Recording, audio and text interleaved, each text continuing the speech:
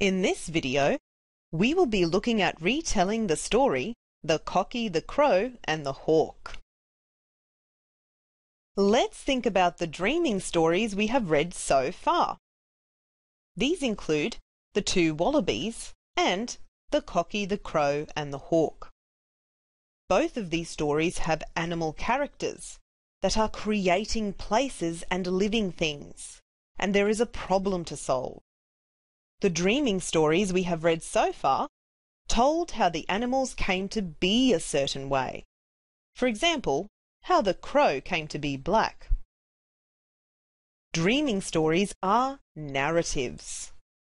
A narrative has a beginning, where the characters and setting are introduced, a middle, where there is a problem, and an end, where the problem is solved. Now let's think about the parts of the story in The Cocky, the Crow and the Hawk. When is the story happening? Well, the story takes place in the dreaming. Where does this story happen?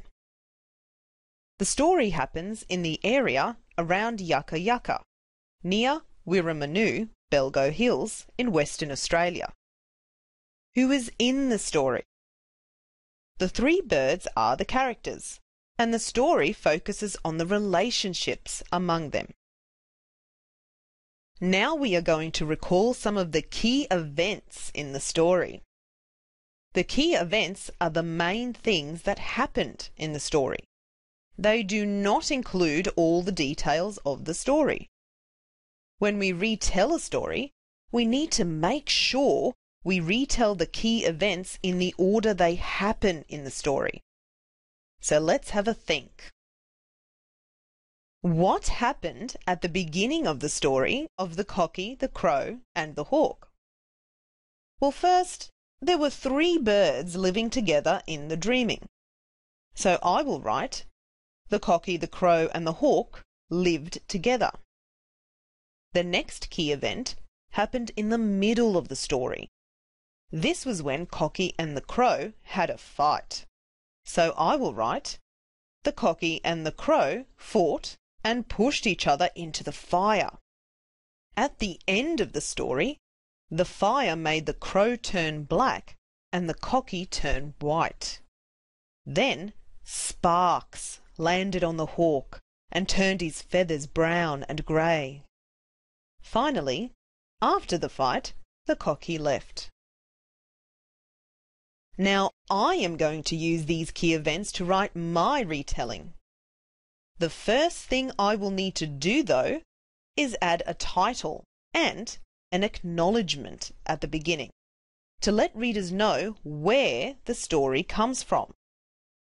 So my title will be The Cocky, the Crow and the Hawk, and the acknowledgement will be The Cocky, the Crow and the Hawk is a dreaming story belonging to Matangali, Napananka, Majidel and the Kukachar people.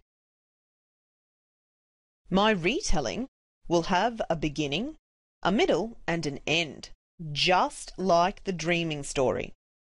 Remember, at the beginning of the story we wrote, The Cocky, the Crow and the Hawk lived together. So I will use this key event to begin writing my retelling.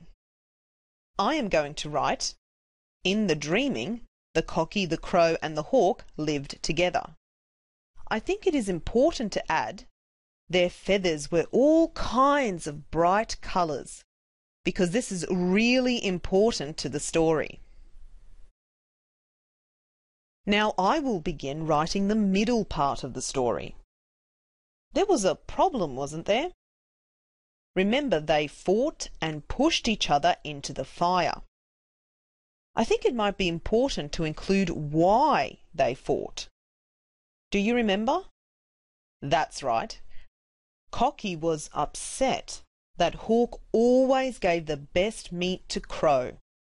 So I will write, The Hawk always gave the best meat to the Crow. Each day the Cocky grew hungry and thin.